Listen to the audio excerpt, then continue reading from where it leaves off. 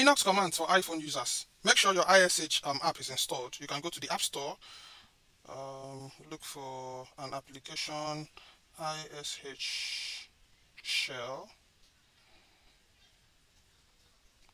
Okay, this first one, I have mine installed already, so I'll just open, but just get it installed on your end. And if you are opening this for the first time, I will suggest that you update the package list and you upgrade the installed packages as well using the apk command. Okay, this is Alpine Linux installed on your iPhone. Apk updates. Okay, so apk updates, return. Okay, so the next thing we have to do is to upgrade the installed packages. So apk upgrade. apk upgrade. Now we can move on to the Linux commands proper. The first set of commands we are going to cover are system info commands. Okay, if you want to show the type of OS that you are currently on, you can use the uname command. You can see I'm on Linux, but if you want to get full system details like the kernel, the version, the arch, and all that, uname, then you pass the A flag. Pass the A flag. You can see Linux. You can see so many other information. Now, if you want to get the current username of the user logged into the system, so just who I. You see, that is a root. So this is basically the root user that is currently in the system.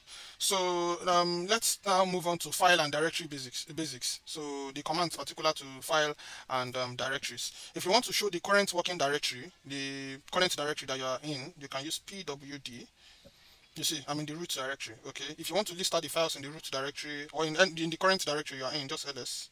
And you see, I'm currently in I have my folder and test.txt in this particular directory. Now, the reason I'm having these two is because I've done a bit of work in this Linux environment before. On your end, it might be empty, so don't fret. If you want to get more information about this, the contents of this particular directory, you can pass the L flag. So ls, you pass the L flag, and you see I have more information about the user, the permissions, and all that. So let's just move on. If you want to get the hidden files, you can do ls, so you pass the A flag, okay, to get the hidden files. You can see the hidden files, the Python history, hash history, and all that. So you may not be getting Python history on your end. Like I said, I've done a bit of work on this particular Linux installation.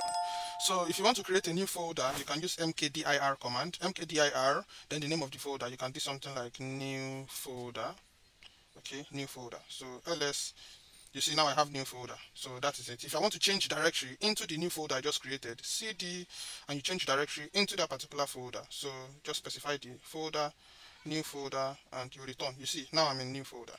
So that is it. If I want to go back one step behind, cd, then, and you can see I'm one step behind.